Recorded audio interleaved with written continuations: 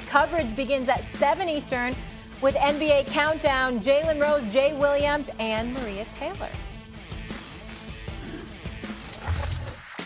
Speaking of the NBA, LeBron has been lauded in the past for having a voice on social justice issues, but protesters said James' comments presented a double standard because he's used his clout to press for social causes in the United States, and now it seems he's more worried about money than people. Stephen A., we were discussing how bad of a look this is for LeBron James. I want you to pick it up.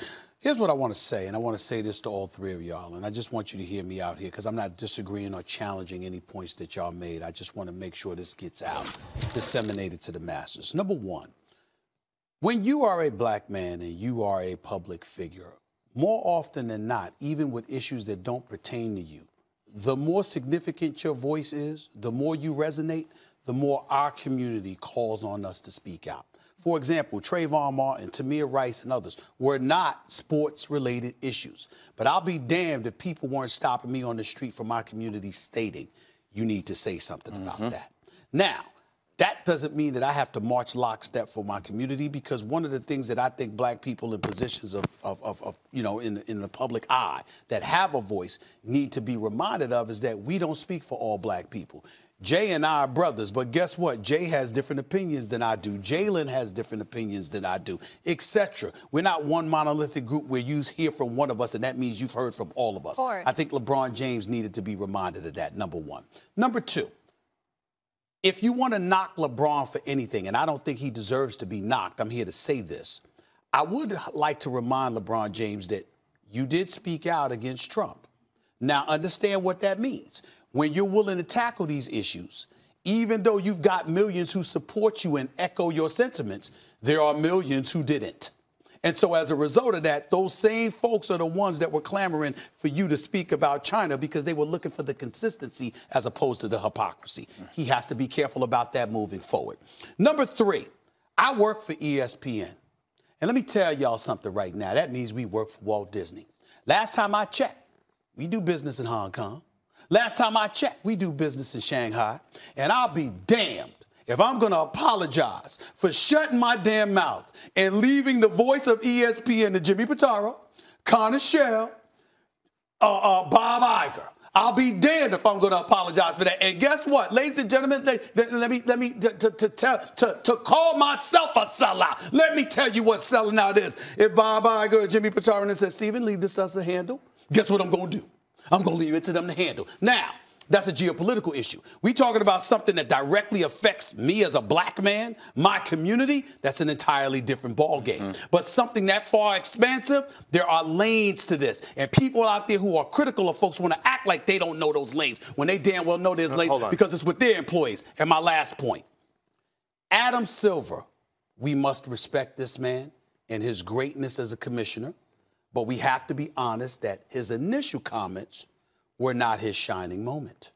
When he came back and articulated more expansively on what he had to say, he shined. But his initial comments, you understand, where he didn't seem to be taking sides because China was canceling games and refusing to air stuff on CCTV. You're talking about the original statement that no one was translated into Mandarin. That's right, yes. Right? What I'm saying is some people were saying, had that been David Stern, to your point, he'd have said, this is who we are. This is how we do business. This might have been a mistake, but let's not act like this is supposed to affect our business. And that would have been that. Whereas Adam, obviously, a bit more diplomatic, at least in this particular instance, there were people who were comparing the two commissioners, the former and the present. I don't know how much better you could have handled it than Adam Silver, even if you didn't like his initial comments. I'm not questioning it. He's trying to preserve a business relationship and stand up for the right. I'm only saying you and I both know there were people questioning them. That's all I mean. I'm not questioning them. As I said, I have no problem with we share interests, not values with China. And this comes up from time to time, and it was bound to happen, I think.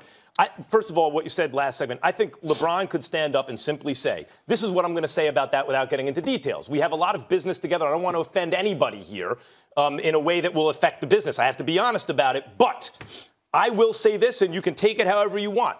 I stand for freedom and equality. I'm for freedom and equality. And if the Chinese government doesn't like that and has to come out and say, LeBron James said he's for freedom and equality, and now we're going to cancel business, then that's on them. And I don't think they would. That's one. Two, The reason LeBron James can go at Trump in this country is because we allow for dissent. The Chinese government does not. That's why you love being an American, because you have the freedom of speech, among other freedoms, but it's our most important one. And when Bomani brought this up on the air the other day, that when we export basketball, we have to be, we're importing authoritarianism in a way, right? Because the trade-off is, wait, if you want to do business, you have to be careful what you say, even here in the United States of America, because you don't want to offend your business partners. Well, to go to what you said, if the executives say, hey, leave this alone, yes, that's one thing. Then we wouldn't do it as a topic. But if we're going to do it as a topic, then you can't follow a directive where you simply say, bad Daryl Morey, because that's actually empowering authoritarianism, and it's not true. I don't think it's true that it's just bad Daryl Morey. I think Daryl Morey tweeted out a good sentiment. The timing wasn't great. It calls into question whether we should be over in China in the first place. There are arguments, by the way, to do business in China. I understand, but it does bring that question to light. Go ahead. I agree. No, this is not just business. This is politics, and politics is intellectual warfare, where we parse every sentence that you say, every word that you say. And my advice to any young athlete out there is if you're going to speak on international issues or national issues, you have to make sure that tactically that the vernacular in which you speak is on point. It has to be on point. So I would agree with you with the way he handled. I think I understand that LeBron at that time was trying to air more grievances about the double standard within the league about if an athlete had said this. I don't think the timing of that was correct at that given time. I do think that if you had 11 days, you should have kind of came up or ideated on what the right statement should have been instead of talking off the cuff, which he's been able to do when it comes to U.S. political things because he understands it. It did, but it felt like it wasn't. When you engage in that, you have to think thoroughly through exactly everything. Let me ask you guys all this. I want to ask you this through Stephen A, because I feel like LeBron, you would think he's built up enough equity of respect at this point. But do you think now moving forward, everybody is going to question his sincerity and his motive? I do not. I think they will, but I think it's grossly unfair. Agreed. And the reason why I think it's grossly unfair is that, listen, we all know I can be critical of LeBron James from time to time. But I respect the hell out of this brother. I love what he's represent and what he has personified, and he deserves better than this. Similar in a lot of ways to how folks turned on Jay-Z when Jay-Z did his press conference with the NFL. It's like, my God, wait a minute. How do you go from loving and appreciating not just the greatness, but the conscientious perspective that these guys bring to an equation for years, and then one thing makes you say, all of that gets eradicated? That's something that happens to us, as far as I'm concerned, far more than it happens to any other race of people, and it really bothers me. Okay, can I ask you a question, Max? So if LeBron had came out and said what you needed him to say, what does that do? It certainly doesn't kowtow to the Chinese government. I hear the optics of it. I hear you, but overall, if he makes his statement, then what happens after that? It's an important message to send that whatever our business is, I stand up for ideals of freedom and equality and justice. Even if an authoritarian government halfway across the world doesn't like it, that's too bad. I don't need to get into the specifics of Hong Kong, but wait, hold on. I want to say something. Go ahead and say it, but I have a quick question for you before the segment ends. Please. I am not calling LeBron a sellout. I understand. I don't think you're a sellout for saying what you said. I think we all have, most of us have a price, and some are higher and lower than others, right? And most of us have sold out a principle at some point in our lives. I do not think that means you, as they say, throw out the baby with the bathwater. I think it gets weighed in balance. And do I think that LeBron, the good he has done, outweighs the fact that he equivocated here? Yes, I do. But I'm going to call it what it is. Hey, listen, first of all, this first take, you don't have to apologize for calling it like you see it. That's how you see it. That's how the hell you see it. I'll back you 1,000% on that. I know you will. Don't worry about that. But here's the thing, and I'll close this segment by asking you this question. You can answer it too, but especially you. Based on what you're saying, Max, you are a conscientious white individual that comes on this air and intelligently articulates your position about what has travailed our society for centuries, right? What are we to think about all of those white folks that don't say anything about racism?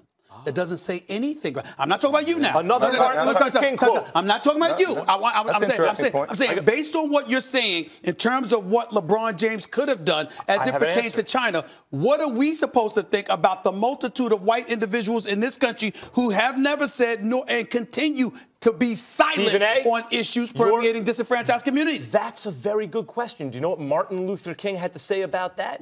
In the end, we will not remember the words of our enemies, but the silence of our friends. Of course.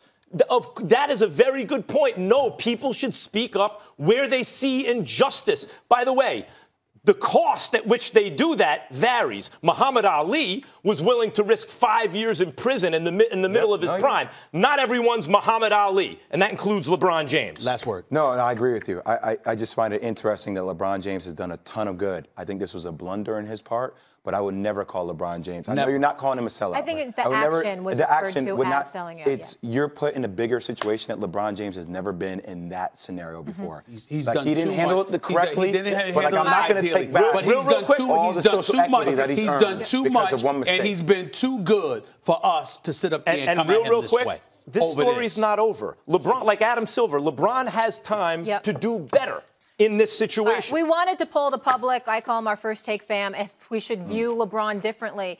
And everybody was split, 50-50. Wow. Said some saying and yes, they should be ashamed of themselves. If I was LeBron James, he literally would be justified saying, "The hell with all of y'all. Don't talk to me about nothing but basketball." Well, you know what? It ain't right. Everybody weaponizes it now. Now it becomes politicized. It's not right. He shouldn't be treated that way. Let's leave it there. Appreciate the discussion, guys. I understand. Jalen Hurts and Tua have been battling for the title of best quarterback all season, but will another star steal the Heisman from both? Paul Feinbaum joins us next.